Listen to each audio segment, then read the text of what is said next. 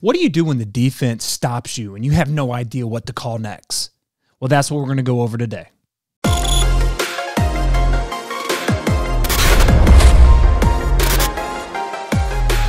Hey Coach McKie here, and welcome to my channel. What is this channel all about? Football. If you like that, hit that bell notification, subscribe, all that stuff. Let's get into today's video.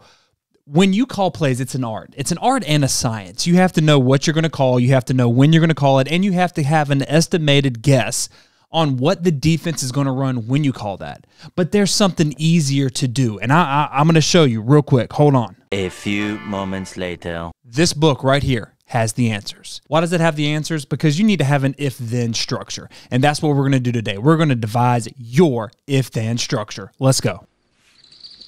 That's one. First, to do this, you need to know what is your best play. What is your base play? What is the play that you were going to run? And you're going to be like, you know what? If that other team does not stop me, this is what we're going to run every day. You need to do that. For the air raid, it's like stick or mesh. For the wing tee, it's buck sweep. For the flex bone, it's inside veer. What is your play, and own it? Then you need to do this next. 2. You're going to need to figure out what to do when the defense stops that. All right, so for instance, let's say it's inside zone. Well, I know the number one thing that's going to stop that is they're going to scrape exchange. What do you do when the defense scrapes exchange? For us, it is locking the backside and then running an RPO behind it so that it takes the defender out of it. He's out of it. There's grass. We're going to attack it. I'll draw it up real quick. 1 hour later. So we got our normal inside zone right here. If you want to know how we block that and everything like that, the card's going to pop up to the top right. Click it. It goes into a how we block inside zone against everything. But we have our normal inside zone. What do we do when this happens? The end crashes down to give a pull, and the quarterback starts to run, and this guy loops over. What do you do when that happens? Well, for us, it is locking the backside, and this is what I mean. We're now going to base the end, and then we're going to turn the read here. And what we're going to do is we have a snag route right there.